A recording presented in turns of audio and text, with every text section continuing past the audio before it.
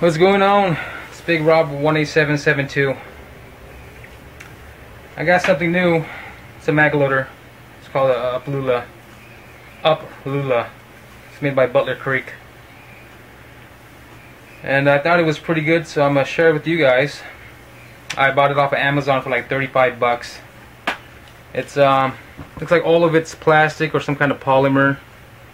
The only metal in it is in the springs. This little loop right here, so you can put some kind of keychain, you know, some kind of rope on there, so you could hold it, pull it out of your pocket, or hang it somewhere. And this metal piece right here that goes on the follower. The instructions are pretty basic.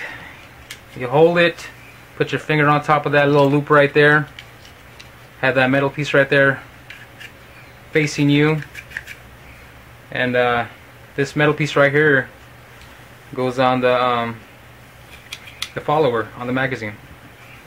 So I'll show you guys how it works.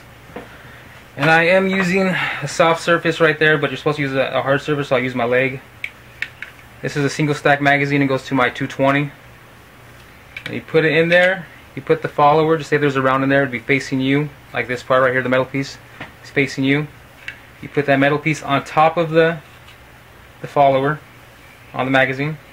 Put the round in, make sure the round's all the way to the back. Then you put the metal piece on top of it, you pull it out, kind of release your hand, put the metal piece on top of the round, squeeze, push down, put the other one, make sure it's all the way in the back. Do it again, and it leaves enough space where you can put a round in with no problem. I was having a little trouble putting the last 2 rounds in. My wife, she has trouble on the last 4 rounds, you know.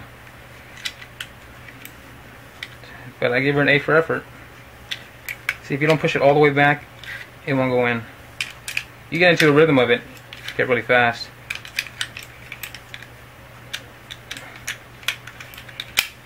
See, I just got it, so I haven't worked out all the kinks yet. That's 7 right there. See, that was the hard. That's the one I have trouble with. So let's see what it does. See, opens it up. Bam. It's nice. It's 8 rounds right there. That's a single stack magazine. And it says on here works for 357, 9mm, 10mm, 40, and 45. Single stack and double stack magazines. It's supposed to unload too. I'm not going to get into that. You know,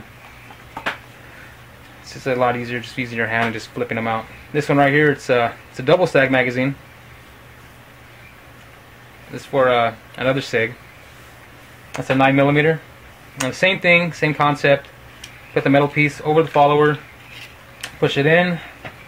Get these rounds over here. The 9mm.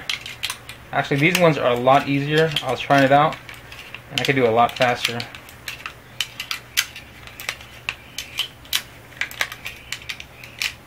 Boom. That's 10 rounds. Yeah, I'm in California. The magazine capacity is 10. Was that 10? That wasn't 10. That was 8. Dumbass. I didn't count it. You guys probably counted it. You're like, oh, look at him. He only put 8 in there. He thought it was 10. That's 10 rounds right there. That was a piece of cake, huh? This one right here is a 7-round magazine. That's for another pistol I got. I'm gonna do a video on it, so I'm not gonna ruin the surprise. This one seems a little easier. The spring's there's less tension in the 7-round than in the 8-round. And this one's an ACK mag right here. So you got that nice follower right there. That it has no it's like a curved ramp right there. I think that's really nice right there. It's almost like the SIG, but the SIG's made of plastic. But it's not like some of the 1911s have those 2 looks like little beaks coming out. And I heard it scratches up the feed ramp inside on the barrel. This one, do the same thing. Put the round in, or I'll put the hollow points. Boom. Boom.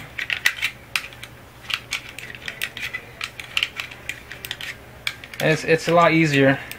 It's a lot easier. That's 7 rounds right there. So I can do it the other way. Yeah, my hands aren't too homo, but it's a little easier doing it that way.